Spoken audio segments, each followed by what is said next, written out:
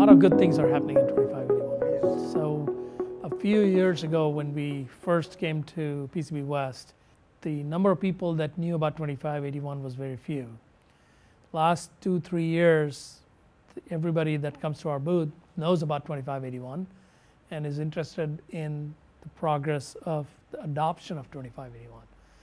So today, there are many companies that use 2581 to hand off their design to manufacturing. And they have reported that that process is very easy and very efficient for them. Yes, all of the ECAD tools output 2581. So that's the great news. All the vendors do it. We also have companies that do analysis that import and export 2581. We have companies that write PLM software that they import and export 2581. We also have software companies that support the manufacturing space. They also import and export 2581. So DFM companies, EDA companies, analysis companies, testing companies, all of them support 2581. So majority of the people today, believe it or not, use Gerbers. Right. So I would contrast it to Gerbers. So 80+%, probably 90+% of the people today use Gerbers. Gerber is a format that was first conceived in the 1980s, and it has evolved a little bit. 274X has come out and it's gotten better, but it is a photoplot format. It is artwork, essentially. There's no intelligence. There's no intelligence in it. So what 2581 offers is intelligent data. You have intelligent data in your design, and there's no need for you to dumb it down into artwork to then give it to somebody else that has to reverse engineer that into intelligent data to then go fabricate the board or assemble the board. So what 2581 offers is an intelligent transport and handoff of design data to manufacturing so that the intelligence is preserved, the relationships between elements that are required to manufacture board are preserved and passed on to manufacturer. ODB++ is also an intelligent format. In fact, 2581 was actually created with the combination of GenCAM and ODB++. ODB++ donated their standard to IPC, and what came out is a better standard, 2581, which is a superset of ODB++ and GenCAM. So that's one part. The second part is ODB++ is a proprietary format. So if you're not a customer, maintenance paying customer of ODB++ or their tools, you are not likely to get the same level of support that you would need to address your issues if you ran into any issues. So that tells me that it's not the standard. It is a format for a particular company's CAD tool. IPC 2581 is an IPC standard. So proprietary formats come and go over a period of time. A lot of different formats come and go. IPC is an institute that is there to create and promote standards or make it more efficient for people to work, right?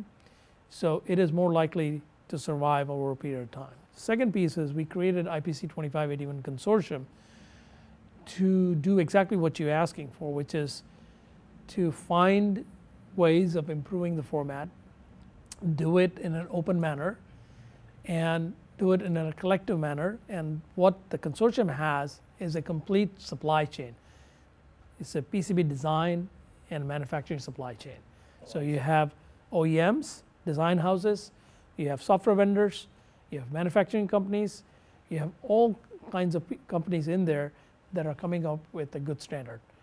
And I'll give you an example of what we did as a consortium is something that nobody else did in a very short period of time, is to create a version of 2581 that exchanged the stack-up in 2581 format. So the only format available today to exchange stack-up is 2581. And this was the invention of the consortium companies, and this is an example of how collaboration works beautifully for the benefit of the industry instead of one company. So 2581 has all of the data that you need to manufacture a board. So a designer today has to generate the Gerber files, the NC drill file, the netlist file, and all of the different instructions that you have are created in multiple different file formats, and they have to be correlated. If a designer was creating an output format, he gets interrupted, and he forgets to output a file, or he changes the design and doesn't regenerate the files, then the data set sent to the manufacturer will be inconsistent and it will be a designer's fault, right? Sure. So if the designer makes a mistake, the designer has to pay for it. The designer's company has to pay for it. The same thing when you pass it on to manufacturer. If a manufacturer makes a mistake and reverse engineer that data set, the manufacturer pays for it. And there's no need to do this because you're going from intelligent data in your board to intelligent setup on your manufacturing floor. Why to dumb down that information? There's no need to. Push a button, create an output in 2581, and send it to your manufacturer. If you're wanting to send only fabrication data, 2581 supports that. If you want to send just the assembly data, 2581 supports it. Just the test data, you can do that. So all of the data required for testing is included in the test data. So not just the net list, anything else that's associated with the test pads and test, all of that. All of that's included in 25. All defined all that. It's defined from your design. It takes it and puts it in 2581. Whatever your tools, CAD tools support for testing instructions and testing data, that is transferred. It doesn't invent anything new out of that, but it makes it easy for you to transfer the test intent in electronic format. For example, 2581 is a way for you to communicate your intent. So whatever you have to do in your native tools to create that intent will still exist. And tools will be different. Some tools do it easy, some do it difficult, right? So whatever you do, you're creating your design intent or test intent in this case, that same thing will exist. But 2581 enables that data to be transferred easily. The netlist data is the format. Netlist is completely there. Variance is there. Bill of materials is there. So you have everything to manufacture your board with any variations that you want. Every tool has a different sequence of steps that they follow to output the data.